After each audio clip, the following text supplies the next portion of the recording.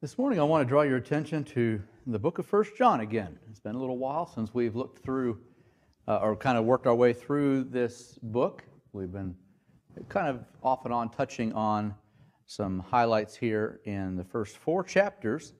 And now here in chapter 5, this finishes off this section. I won't say we won't come back to something else, maybe from earlier in the chapter or something another time, but this kind of finishes this off. Of course, we've had Thanksgiving and Christmas and all those things, so we haven't been here for a little while, but 1 John chapter 5, and we're going to begin with verse number 12.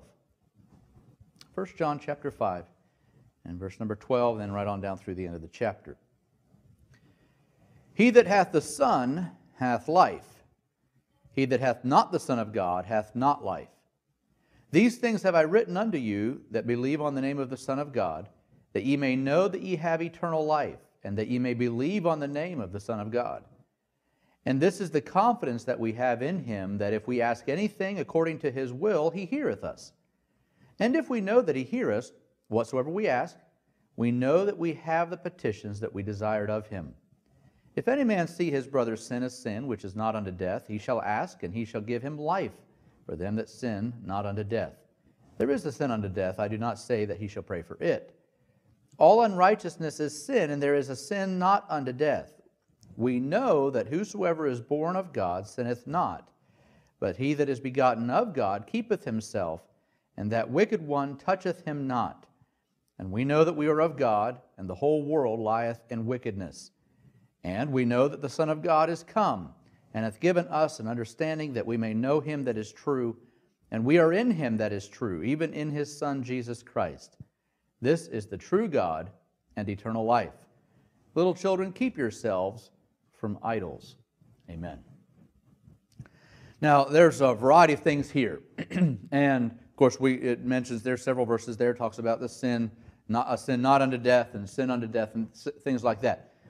That's a totally, in a sense anyway, for our purposes today anyway, that's a sideline issue, and we're not going to get into that this morning. But I do want us to focus, especially here this first day of the year, I want us to focus on 2 words, or really 1 word, maybe depending on how it's given. But basically, I think that the whole idea would be 2 words. We, sometimes maybe we would think of it, I, but we know. K-N-O-W. We know. And as we think about those words, what better truth is there for us on the first day of a new year?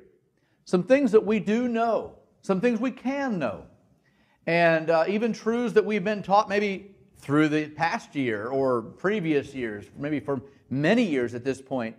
But there are some things that we know, and I want to focus on that. We'll call them to your attention here as we go along. But you can find a number of them right here in that passage that I read to you here this morning. Let's go ahead and pray together and ask God to open His Word to our hearts. Dear Lord, we do thank You for the things we can know. We're glad to know that we can know You, we can trust You with our future. But would You also speak to our hearts today on these truths that are found in this chapter as well. Help us to face the new year with some confidence, some knowledge of what really matters. In Jesus' name, amen. I don't know if you've ever paid attention to public radio. Michael Feldman's What Do You Know? I'm not sure whether he's even still on the radio at this point, but he would begin his program basically early on in the program anyway. He'd have a few comments, and then he'd ask the audience, well, what do you know? And they'd usually, I think the idea of it was that they would respond, not much. You? And then he'd go on with the program. And just some sort of a little quirk of his program there. Again, the title of it being, What Do You Know? But actually, that would be a good question for us sometimes when we start delving into spiritual things. What are those things that you know? And I'm afraid sometimes it would be not much. You? And we almost, maybe for some, might almost be a badge of honor, I guess, that oh yeah, I don't really know much. I'm a poor lost sinner, and I'm just trusting in God to get me through or something. And I'm afraid that's not what God intended for us. Maybe I shouldn't even say I'm afraid, because I'm glad that's not what God intended for us. But He wants us to know some things. He wants us to have confidence in Him. We find some of that truth there in Hebrews. But we want to really focus on what matters. Actually, it's been over 30 years ago, or maybe right around 30 years ago maybe, that George Barna conducted a poll. The poll was supposed to be of born-again believers, people who really knew the Lord. And he asked them the question whether they agreed or disagreed with this statement: there is no such thing as absolute truth. Different people can define truth in conflicting ways and still be correct. All right, that's the statement he gave to them. Do you believe that? Do you agree or disagree? Let me give you the statement again. This is the way he said it. There is no such thing as absolute truth. Different people can define truth in conflicting ways and still be correct. All right, now you get the picture. These are apparently, supposedly, born-again believers. Do you believe there is a real truth, an absolute truth that never changes? Something you can count on? Or does it just depend on the person? Can we disagree and still all be right? And we're talking about spiritual things now. We're talking about, the Word of God, basically. By his survey, more than 75% of so-called Christians. Now, again, we're talking like 30 years ago. But by his survey, 75%, more than 75% of so-called Christians agreed. They felt like, there really is no absolute truth. You just, you do the best you know, and we can disagree, and which, we can disagree, but we can't disagree about God's Word. We can't say, well, I don't see it that way. That is absolute truth. But again, more than 75% of so-called believers did not believe that there was absolute truth. Now, that could apply in a variety of ways. I mean, I'm not saying that every one of them believed each thing. What I want to say? Not that everybody disagreed that we could really know that, for example, Jesus was really God, or that He was God's Son, that the Bible's authentic, that it's real, we can trust it, or that heaven's real. I'm not saying that every one of those didn't believe those things, but they didn't believe in absolute truth, apparently. And again, I'd suppose that it's even worse now, because we're talking a long time ago. And so this morning, as we face a new year, maybe we need to go back to some things we do know. Now, some of this is not just a matter of confidence. If we look, honestly, read through that chapter, it may not be just that, oh, wow, yes, we can know this and we can know that. But there are some things that it's kind of maybe even saying, we have an intellectual knowledge. We know this is true. We know this is absolute truth. And of course, it's from God's Word. And so there are some things that we really can know. As you're probably aware, we do face a pretty daunting battle against the truth, against what really God says, what is absolute truth. And of course, Jesus' birth, we just came through that season again and commemorating that. There may be many that, I'm not too sure about that. Maybe His death, or certainly His resurrection. Oh, I don't know about, I think He was a good teacher, but I don't really know about all this. Even sometimes maybe the reality of salvation, or heaven, or certainly hell. Those things we would, as a culture, we would kind of want to push to the background. Well, I don't know about all that, and I'm not quite sure what really is true. And our foundations are under attack. Psalm 11:3 kind of refers to that kind of a time period or a culture. But there are some things that we can and need to know beyond a doubt. And so John talks about them here. A number of things. Let's just kind of look up through. I counted one time in this the various references here. There are 22 verses that refer to something we know. 22 verses. And here we can recognize a few of them. Verse 13 says that we could know that we have eternal life. And then verse 15, we can know that He hears us. God hears when we pray. Verse 18, we know that sin is wrong. If you belong to God, you don't sin. At least a habitual thing. That's not saying you could never stumble and then have to go back and ask God for forgiveness. But, that's not part of a holy life. And then down in verse number 19, we know that we are of God. We belong to Him. Verse 20, Jesus came that we may know God. That we may know Him that is true. And so there's various things along that line. We may not know everything we'd like to. Even as we face a new year, we may not know everything we'd like to. But we can know several things, even in uncertain times. And I want to just remind you of those quickly here this morning. First of all, let's go to one of the latter verses there, and maybe verse number 18. We could just ask, I'm going to ask them as questions. But do you know that you have victory over sin? Do you know that God has given you the power to rise above a sinful life?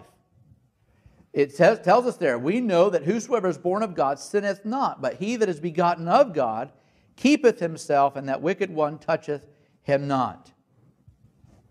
Now sometimes we can almost get tired of the message, and it might just feel like, oh, that's old hat. We've heard that over and over and over again, and really, what's the point? But it is vital for us to have a right understanding of what God expects. And He expects us to rise above this world and the allurements of this world and the sin that would so easily beset us. And this is one of those areas where a vast wing of the church world today has sort of just given it up. Oh, I don't really think you can live above sin. I mean, we're human after all, and church people call themselves sinners. They live, at least partially, like sinners, and yet they expect to go to heaven, and I guess that would be with sinners, but it just can't be. Sin has to be judged of God. Sin cannot get into heaven, and we need to recognize that truth. We need to recognize how vital that is. Do you live in victory over sin? Please don't ignore this vital fact. It's so important for us to recognize how God expects us to live. Now, let me just stop for a moment here and just remind you, that does not mean you will not be tempted. You can be tempted, and sometimes we almost, because the temptation is so severe, we may almost associate that with sin. It's almost like, oh, I've been tempted so bad, and I just feel so miserable, and I must have grieved God. But temptation is not sin. And when those temptations sometimes come in like a flood, you may have failed. You may have fallen. You may have given in, even if it was only in your mind. That's one of the key areas. God has to keep working on us and helping us to renew our mind and to allow us to have full victory over sin. But you can know that you're living in victory. You can know that God is pleased. He not only views us as righteous, but He truly makes us righteous. That's the difference between imputed and imparted righteousness. Not that there's no imputed righteousness, because there is in a measure, but some would just, what imputed is kind of the idea of that God sees us as righteous even when we're not. But He imparts His righteousness to us. That's what enables Him to see us. Now, that's all through Christ, and that's where the imputed part comes in. So it's not in our own righteousness, but it is through seeing us through the blood of Jesus, then we are made righteous. We are justified in Him. But we can know that we have victory over sin. Secondly, in verse 15, we can also know that He hears us. Do you know that your prayers are being answered? Oh, I know. There may be some times that you kind of struggle with that, and you may feel like, oh, I've prayed on and on and on, and it just feels like I'm not getting anywhere, and God hasn't come through, and my needs haven't been met, or whatever it may be. That loved one is still lost. There may be a number of those things that we struggle with sometimes, and answers to prayer is a rather difficult subject. It may not always happen just the way we would like it to be. And maybe it's difficult to deal with properly, particularly two different areas. Because first, it seems that some people have their prayers answered, or it would appear that way, and yet they don't seem to be living right. And we could sort of base, maybe they even base their relationship with God, oh, well, God's answering my prayer, so obviously I must be right with God. So that's one area. It can be a confusing thing because, well, why does God sometimes seem to come through for somebody that doesn't really follow after God? I don't have all those answers. Sometimes I believe God uses answers to prayer to help bring someone around to God, but I don't have all those answers necessarily. But it is a challenge sometimes. And then secondly, you can have people, maybe you would feel like you're even one, and you're trying to be a careful Christian, you're trying to do what God wants you to do, and yet you kind of wonder, it just seemed like I prayed and prayed, and it just seemed like the answer hasn't come. Or at least it hasn't come like I wanted it to come. But we need to remember also that God is not just a vending machine that, we put in our prayer and He pops out the answer. That, whatever I pray for, whatever I want, if I say the right words or I say it in the right way, then God just has to do it. God's not a vending machine. But we need to recognize that if we follow after Him, He does hear us. And we can know that we have our petitions. But our prayers must start with a relationship with Him. They need to be according to His will.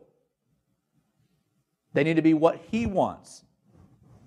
You see, sometimes God does us a favor by not granting the requests that we make if He sees that they'll harm us eventually. Have you ever prayed for something that looking back, you're kind of glad God didn't answer? Or God answered, but He didn't say yes? He didn't give you just what you asked for? Sometimes the silence may seem long, but we have to know. We have to keep that confidence. God hears us when we pray. He cares about us. He knows our every need. He knows how to step in and minister to that deepest need of our hearts and lives. However, I want us just to pause for a moment. When was the last time God answered prayer for you? We need to start doing some evaluation if we have to go way back. Say, well, I just don't know. God hasn't really answered my prayers. Sort of do some inspection. Have you been praying like you should? Have you been praying according to His will? And have you been diligent about your prayers until God comes through? Do you know your prayers are being answered? Thank God He still answers prayer. We can trust Him. Verse 13. Do you know that you have eternal life? That's what He says, that ye may know that ye have eternal life. Really, this question is of utmost importance because it's really our only hope. We have to know that. Simply knowing a lot about God, simply knowing a lot about what it takes to serve Him doesn't really quite pass the test. We have to know that we're in right relationship with Him. We must be sure of our eternal destiny because we know we're confident in our relationship with Christ. Two aspects of that, real quickly. First of all, there are imitators.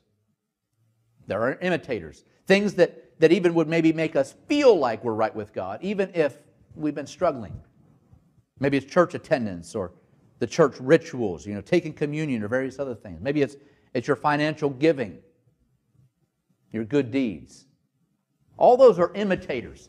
They kind of maybe make us feel good, but they don't really prove that everything is clear. And so maybe we need to go a little bit further and not just focus on those external things that we so readily associate with being a Christian, and go just a little deeper and say, well, there are some real indicators.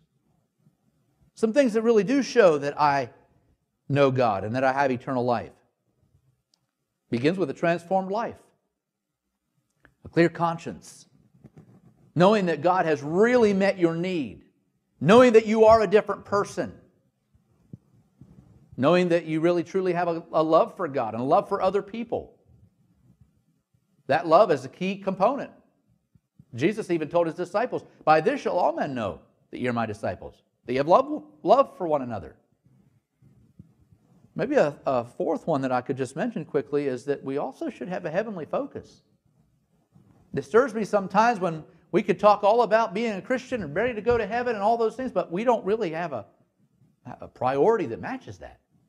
We don't seem to really be focused on heaven, but a lot on the things of this world.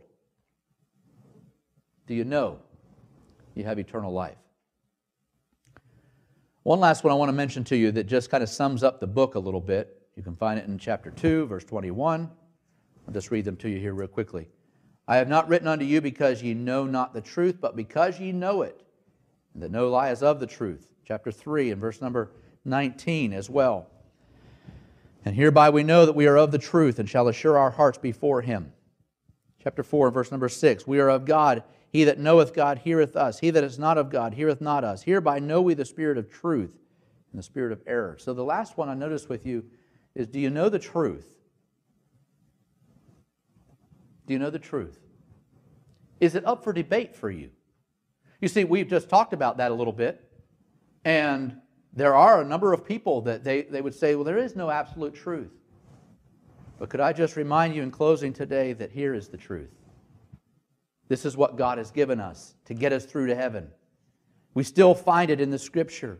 I know many may undermine it. They may try to find the truth in some other place.